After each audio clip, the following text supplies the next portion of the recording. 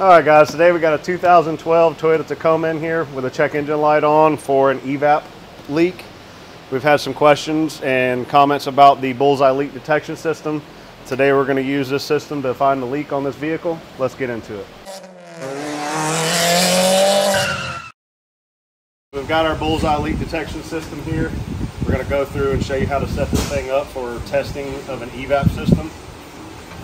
First and foremost is where you're accessing the EVAP system. Most vehicles, it's easy to gain access to the purge valve. So I like doing it there at the back side of the purge valves. That's a direct shot to the canister and the tank and everything back to the rear of the vehicle. Some vehicles will have a service port where you can screw the service port fitting on. The Bullseye system does come with an attachment to screw into the service ports. On the particular vehicle, we do not have a service port, but we do have a hose we can get to. I've just disconnected it here. This is the rubber cone end for the adapter. We'll just slide that in there. And we come back here on this system. It's a two-part gauge. So you start off with a CO2 tank or the cartridges that come with this system. They're pre-filled that come with the Bullseye system. We prefer the big tank because we use the system a lot. We go through a lot of CO2. So we start with the high pressure gauge setting here. If you look on this little gauge here, you want to preset that at 80 psi. Once you get this gauge set at 80 psi, you've got the EVAP gauge set up here. I'm going to come over here, Sherwood. And this is what is going to regulate your pressure to the EVAP system. You do not want to put more than 25 inches of water into the EVAP system. So we set this gauge here to 25 inches of water. You want to make sure we've got all the air pockets out of the system. Bernie recommends opening that valve twice. And then you see our needle didn't go all the way down. We reset that at 25 inches. All right, so now we're good. The gauge is set. We're ready to go. We're hooked up to the EVAP system. Now we need to grab a scan tool to electrically control the vent valve. So we're going to close the vent valve so the system would be sealed, or you can block off the vent valve. So we're going to go ahead and raise this vehicle up, and we'll command the vent valve closed and continue testing from there.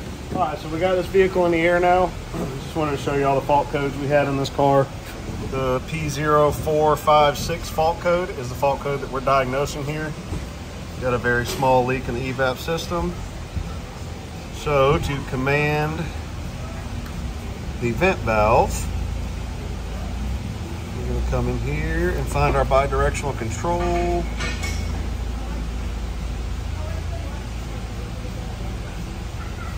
Vent valve on off. So this is going to allow us to seal the EVAP system by turning the vent valve on and off, which in an on position, that's closing that valve, so sealing the system. All right, so we've got everything here. We've got set up there. So now we're going to open this. The CO2 is now flowing into the EVAP system.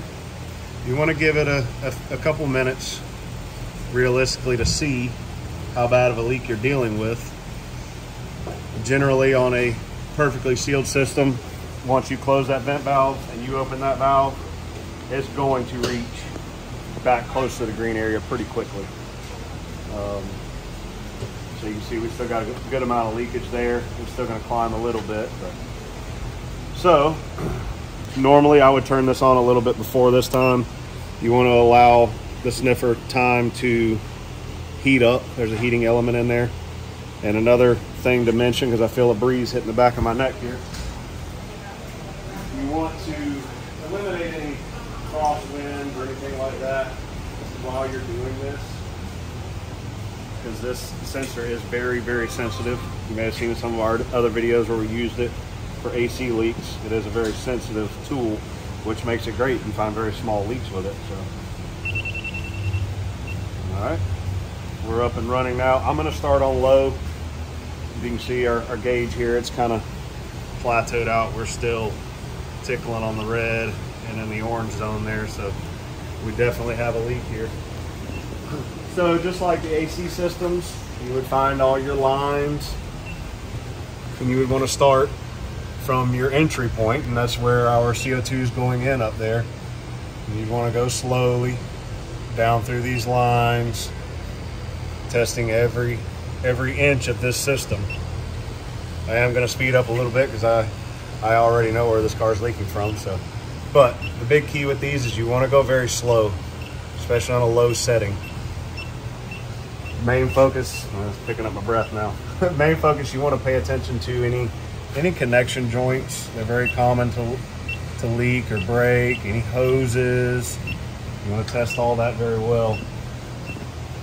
One place this really shines for EVAP leaks is when you get those pesky, very small leaks on top of tanks.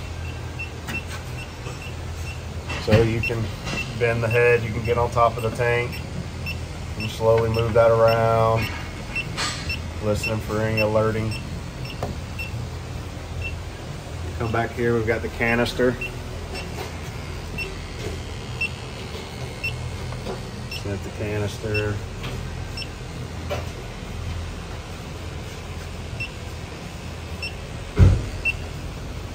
Filler neck.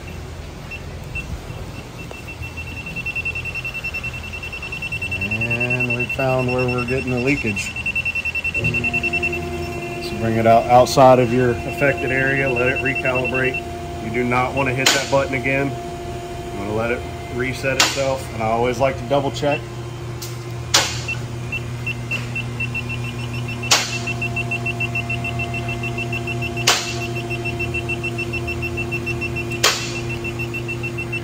So we've got a leak in the filler neck area. You can actually smell the fuel on this one too.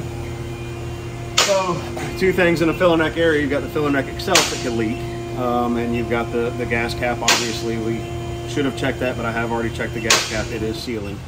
So the vent valve hosing empties into the filler neck area. So one way I like to test vent valves is I'll come back here and pull the vent valve hosing off of the vent valve. If you remember a second ago, we sniffed this area, we had no leak. The vent valve is closed at this moment.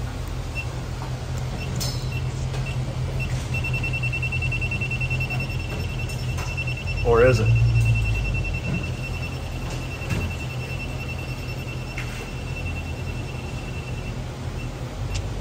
One more time. I'm going on the outlet of the vent valve. Picks up every time. We've got a vent valve on this vehicle that's not closing completely. I actually found this leak utilizing a smoke machine, but we saw the opportunity to explain the Bullseye system to you with this vehicle because it's a good one to explain it and show it on. But when you open and close this vent valve, you can physically see the flow of smoke increasing, and then it would decrease, but you can still see that flow, which is exactly what you're seeing here on this gauge. If you want to watch here, Sherwood, I will turn the vent valve. The vent valve is still closed or on, so I'm going to turn it off, and you'll see that gauge drastically change. So now the EVAP system is full flowing. Now I'll turn the vent valve back on. And one more test I like to do to be 100% sure there's no other issues other than the vent valve is I'll just take a rubber plug or a pinched off piece of hose. I've even pinched the hose for the vent valve, and I'll just block that vent valve orifice off to where there's no flow there now. We'll come back and look at our gauge.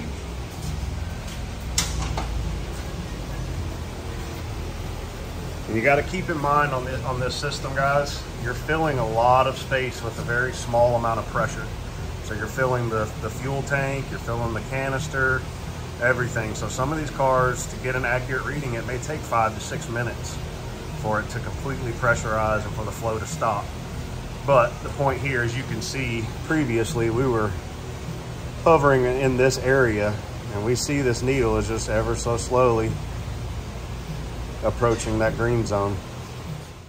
All right, so we've came to the end result on this vehicle, but we wanted to take this opportunity to show you some other benefits and other things you can do with this Bullseye leak detection system. Sherwood, if you want to kind of shoot over my shoulder here, this is the leak seeker foam that they utilize. On this particular leak, it's a very large leak. Really not necessary, but what I'm going to do here is I've got a pick. I'm just going to poke a little hole in our little rubber block off here. If I can get it to poke a hole.